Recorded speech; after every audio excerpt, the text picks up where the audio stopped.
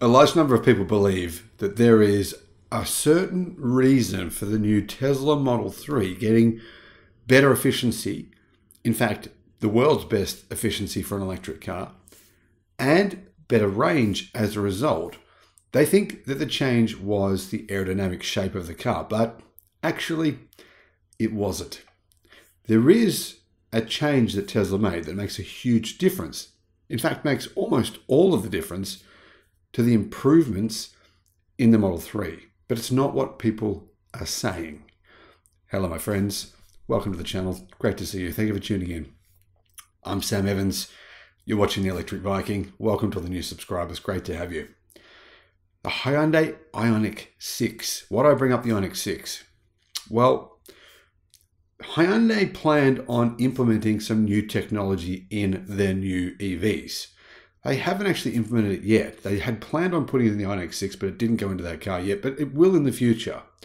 The new technology is this: air suspension that automatically raises or lowers the car depending on the terrain you're driving on or what your goals are. Now, if your goal is to get over your driveway's lip without scratching the front of your car, well, the idea is that the car would heighten the suspension. But if your goal is to simply get the best efficiency and range on the freeway or in general driving, assuming you're driving on nice smooth roads, then you want the car to be as low as possible. Therefore, the air suspension automatically lowers the car to make it more efficient. Hyundai created a patent for that. I don't know how you can create a patent for that. They created a patent for that some time ago. I think it's about 12 months, and talked about how this was a huge difference maker. And I agree. Hyundai is onto the right thing here. I think pretty much all electric cars within the next few years should have this feature, the ability to raise or lower the car. Now, assuming you have air suspension, you might as well include this feature. Now, of course, it requires some calibration. It requires cameras that can see the road, etc., etc. And this leads me to the point here.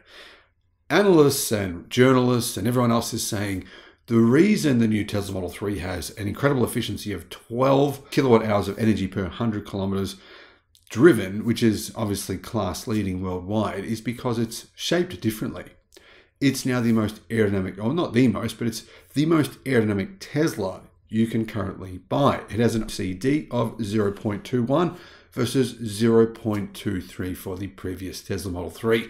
Therefore, it's much more efficient. And now the range has improved by around 5%, or around about 21 kilometers, about 15 miles for the standard range Model 3, and of course a little bit more than that for the long range version, giving them some incredible efficiency. In fact, the best efficiency that we know of any electric car you can buy today.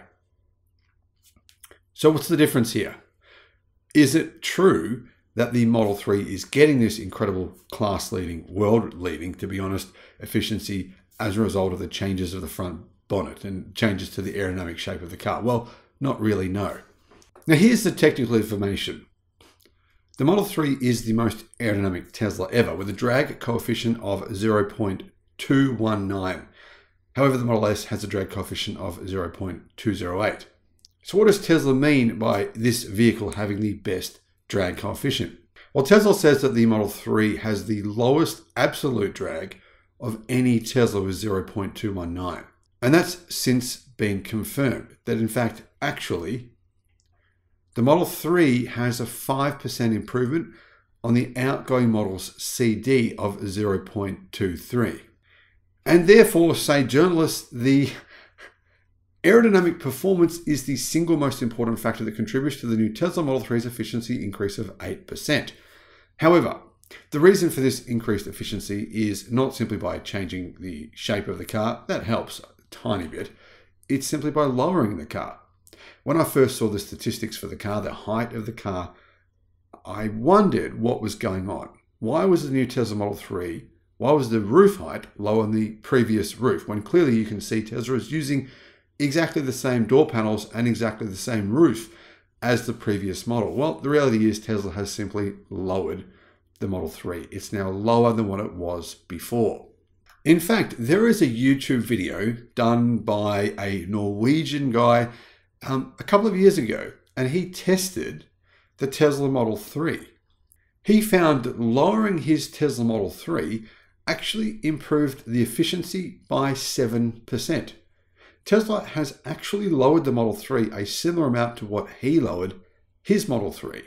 So from what I can tell, there's probably an approximately 1% improvement in efficiency from the changes to the shape of the Model 3, maybe some minor motor adjustments and changes, but around 7% or at least 5% of the improvement is thanks to the lowering of the car. The new suspension setup in the Tesla Model 3, it's been basically used to lower the vehicle and improve the suspension feel at the same time. Now, of course, if you've got a low driveway, that's going to be problematic for you because it doesn't have air suspension. So you won't be able to raise the car to get over air suspension. But of course, most people this won't affect. And the truth is the Model 3 is not very low. It's just lower than the previous model. Lower enough to improve the range by around 8%. So as you can see, lowering your car is extremely important. And what does this mean if you put bigger wheels on your car? Will your car therefore be higher? Yes, it will. In fact, if you increase the sidewall in your tires, it will also increase the height of your car. Both of those things will lower your efficiency, lower the range you're going to get from your electric car. So I don't think journalists, most of them quite understand the concepts here behind the improving the efficiency of a car. More than anything else, more than anything you can do, lowering your car and possibly putting smaller wheels and tires on it will significantly improve your range, far more than anything else you can do. Are there other things you can do to improve your efficiency? Actually, there are. One of the things Tesla did was they used some new tires. I think the new tires probably improved the efficiency by about 1% possibly, which the reason being they have less rolling resistance. But I think more than that, the new tires were more about the soft sidewall.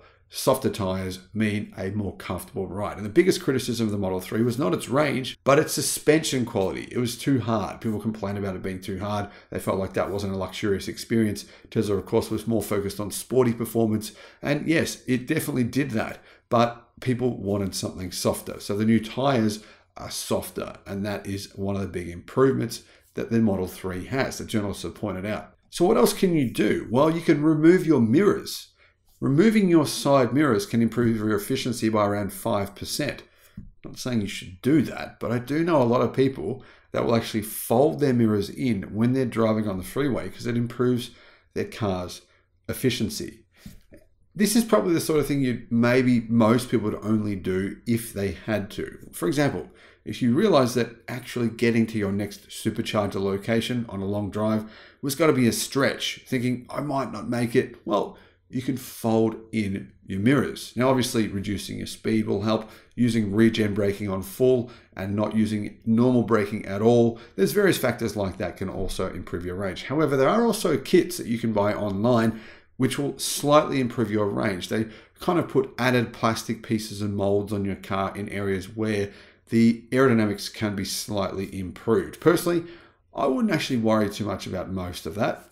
I'd focus on having those smaller tires, making sure I didn't have tires that were like all-wheel drive tires, or, you've seen a lot of tires that have got big knobs on them, having something smoother, also having a narrower tire, that will also improve your efficiency. And that's something you can pretty easily do. Now, if you live in an area where you need all-wheel drive traction, or you need to focus on traction on wet, icy roads, then that's not going to be a good choice for you. But most people don't. In fact, 90% of the world's population lives on what we call the Sun Belt. So let me know your thoughts on this in the comments, and thank you for watching.